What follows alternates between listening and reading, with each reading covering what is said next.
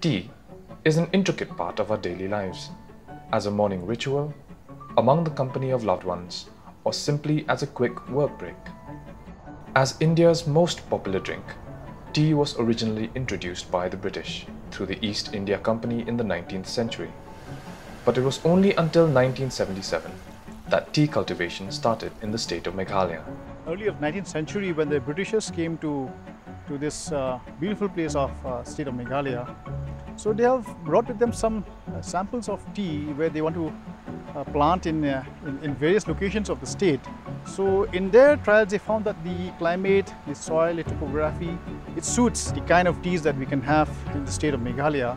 Way back in 1974-75, the Tea Board of India sent some officials to study again about the potential and maybe the adaptability, you can say, whether tea suits or not here in Meghalaya, and they found that it is perfect. So the perfect conditions laid them that they should start a commercial cultivation in tea in Meghalaya. Growing at elevations of over 1500 meters above sea level, tea cultivated in Meghalaya is considered as the best orthodox tea in India. Recognizing the potential of tea cultivation, the Agriculture Department started its own tea farms in Umsning and Upper Shillong. From these tea farms was born what we know as MEG Tea, Taste of the Hills.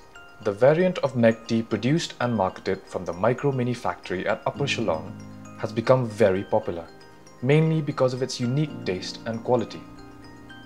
The tea leaves plucked from the tea plants in the tea farm undergo two different processing methods to manufacture orthodox green tea and black tea. Rich in antioxidants, nutrients, and anti-inflammatory properties, green tea has become the favorite choice for healthy living. The more popular and common variant of tea, black tea, is the perfect pick-me-up and energizer to get us started in the morning. Using organic compost and natural pest control methods, MEG Tea is organic certified. We have already signed an MOU with one of the most famous certification body from Mumbai. It's known as Control Union Certifications, and this company is from Netherlands, and they have their branch office in Mumbai. Like all good things, MEG Tea is the product of its environment, and its uniqueness arises from how it's grown and processed. But even before the tea leaves are packaged, every batch of processed tea undergoes a tea tasting process to ensure the best quality and product. We do the tasting. Almost every batch of teas that we make, say once in a week, we taste it and we analyze it, and then we keep it. Something when it goes wrong, then something says, okay, this tea should not go to the market. Maybe we have to put it in some other way and put it. MEG Tea lives by the ideology of low volume, high quality.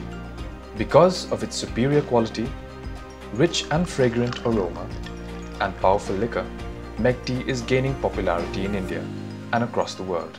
We thought only the conventional method may not work because we cannot compete our tea with other brands from Assam or Darjeeling. But the only way we can do well in the market is that you go for the concept of low volume, high quality.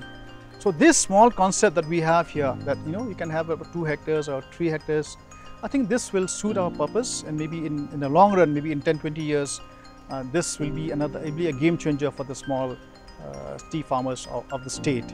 Immerse into nature with MEG Tea, Taste of the Hills.